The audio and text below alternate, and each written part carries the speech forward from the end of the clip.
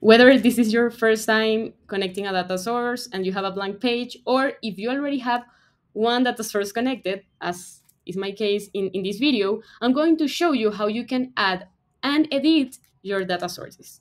So if you go to resource here and click manage added data sources, you are going to be able to visualize any data source connected to your Looker Studio report. So if you click on edit, as I'm doing here, you will be able to edit your data source, whether it is to change the original account you selected to be connected to this report, or if you want to change the name or structure of the fields.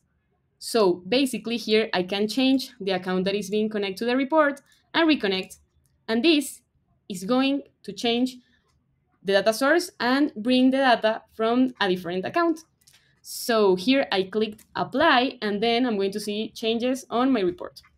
So that's the first thing. But what if you want to connect an additional data source?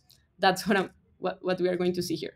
So if you click here on add a data source, then you can write Porter metrics, and you will see all the connections we have for Looker Studio. So here you can select any of the data sources we have available. So in this case, I'm going to choose Google Analytics 4, and I'm going to choose our Porter Metrics website so you can see this example. Here, I already authorized my Google Analytics 4 account. If you haven't, just click the authorization buttons and follow the steps. If you haven't done this step before, I recommend you to see the first video of this sequence where I teach you how to connect anything from scratch. But I'm going to assume you already did that. So you can select here the account you want to visualize on your report and then click on add. Once you have done this, click add to report, and then here you should see your new data source, as you can see here on my report. So here in data, if you click here, you will see all the data sources you have on your report. In this case, I know I have LinkedIn pages as my main data source, the first one I connected. That's why the report is all about LinkedIn pages.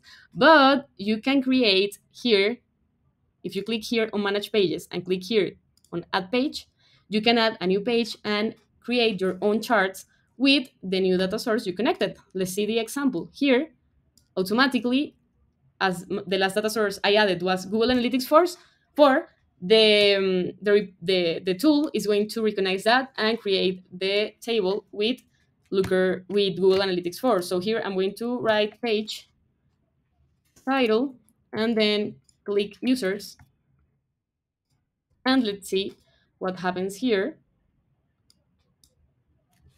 And that's how you can start visualizing data from a new data source, such as I did in this example. I hope this was helpful. Now the next step is to edit and customize your report.